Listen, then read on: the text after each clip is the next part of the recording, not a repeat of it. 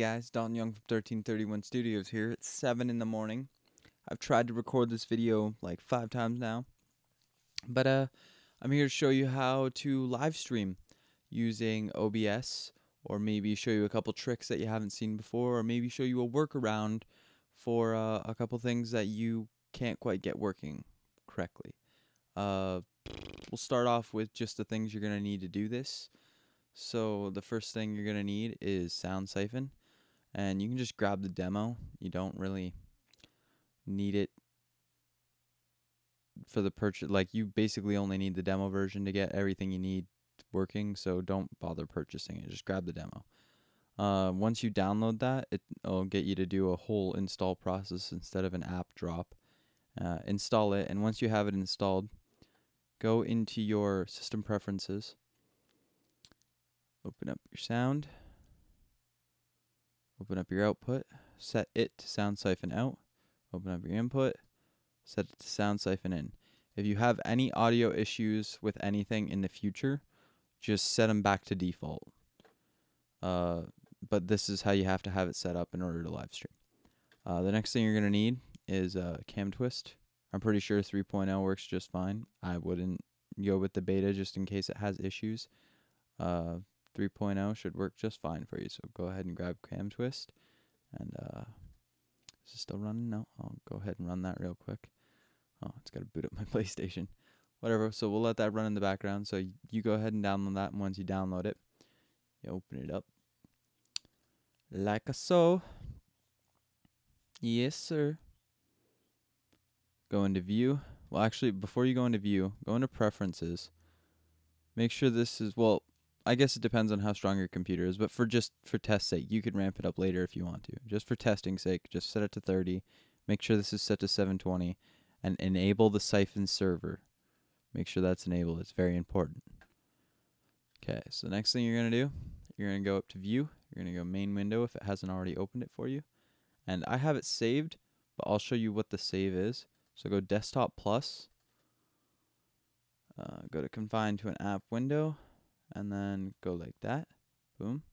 And now, because I don't like resizing things in OBS because it makes OBS do more processing than it has to, what I'll do is I'll resize it here instead.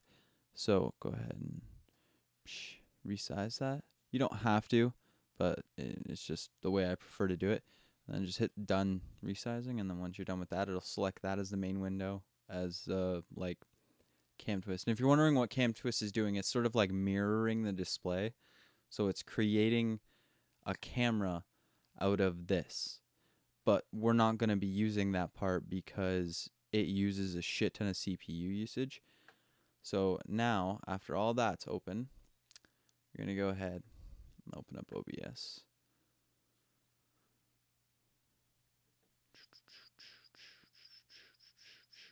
See? As you can see, I already got some stuff running. I don't know why this is acting like this. Oh, because I never resized it. Okay.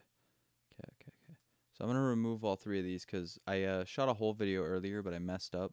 Or I didn't really mess up. I just didn't like the outcome or the way in order I explained things, so I just went and redid it. Okay.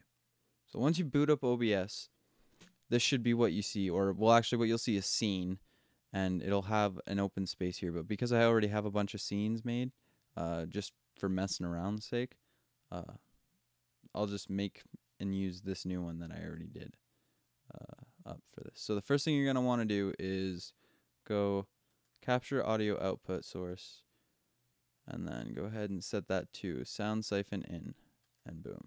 So now you'll notice when I hit the controller, there are waveforms in the audio output capture. So there's that. But also, what's a bonus with that as well, if I go ahead and open up iTunes, possibly open up iTunes. Are we going to open up iTunes? Okay, we're opening up iTunes, and I play a track.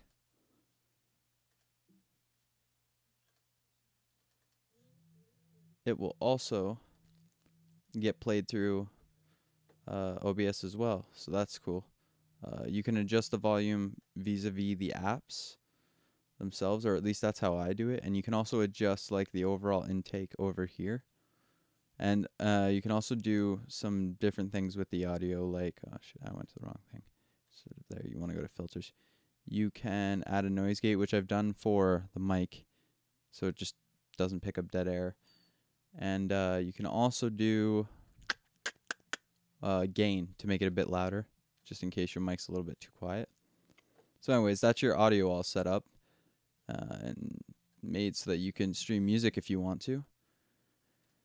Just simply open up your iTunes. The next thing we're going to do is game capture. So you're probably wondering how we're going to do this. Well, you're going to go to game capture siphon. And you're going to go, oh, well, a siphon. Yeah, that's crazy. Well, we're going to do that. Then we're going to go launch siphon inject. And now siphon inject normally only works with open LG or OG. It's fucking so early. I can't remember. But it only works with open OG or whatever it is, LG, OL. So most things won't work with. So if I tried to say capture my PS4 remote play and I injected, it won't pick it up. But if I inject cam twist, which I've already done as you can see, it'll pick that up. And because I turned on the server, boom, it'll pick that up as well. Send it straight through with 0 lag. If you do either the windowed or display capture, it has a lot of like latency to it. And if you do say go out like this and go, yeah, and if you do it say like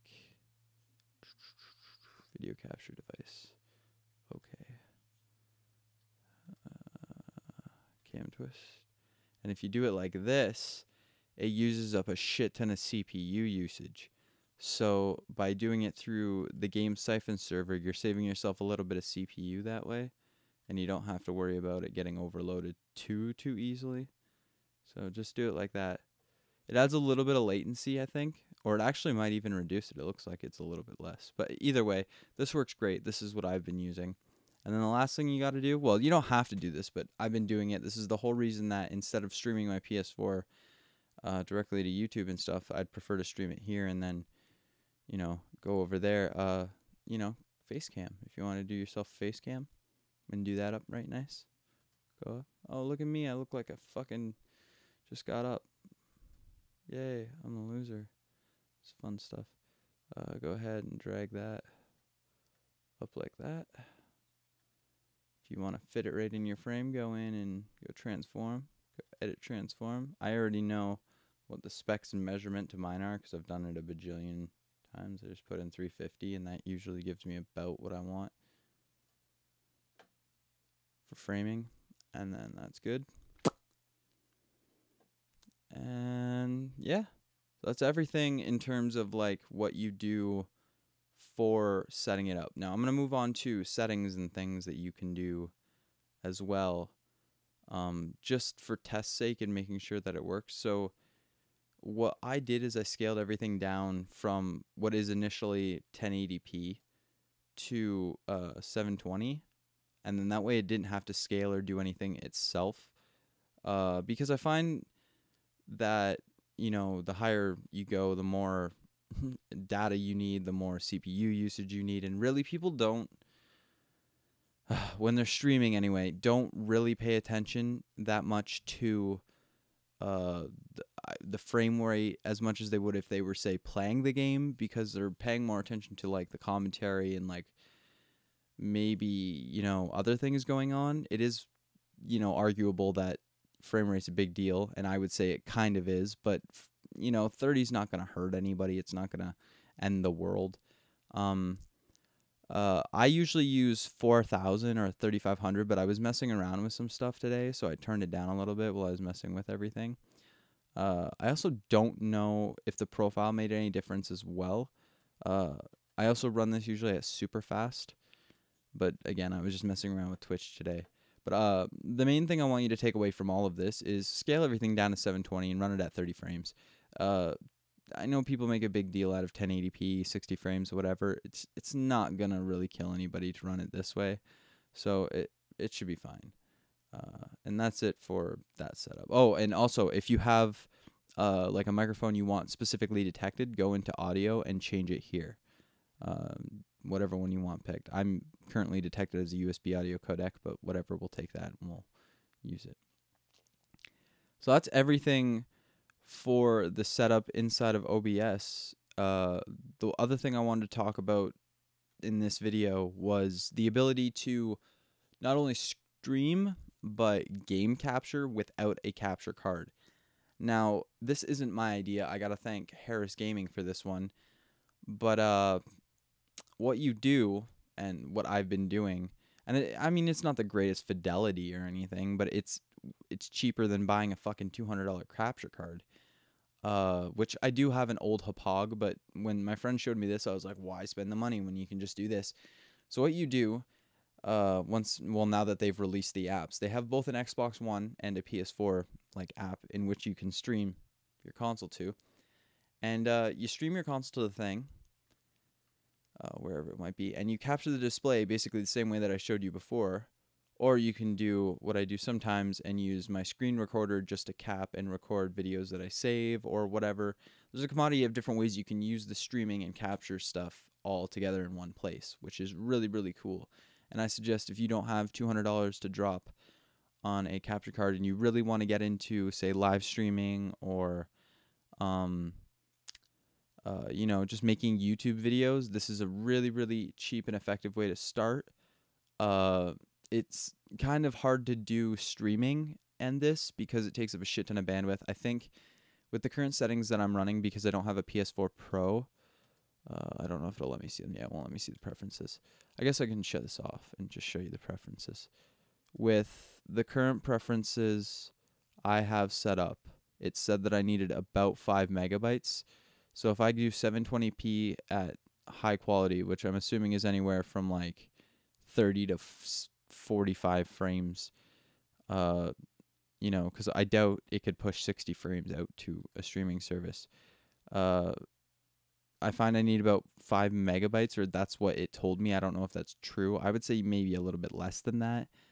So if you want to stream, you really need a lot of data, or not data, but you need a lot of speed.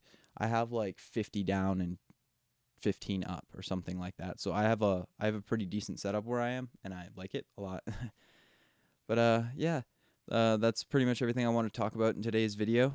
Thank you for watching. If this helped you learn anything, leave a like, because apparently likes go a long way towards like getting exposure, and like I normally don't really care, and I still kind of don't, but it'd be nice just for once to ask for them.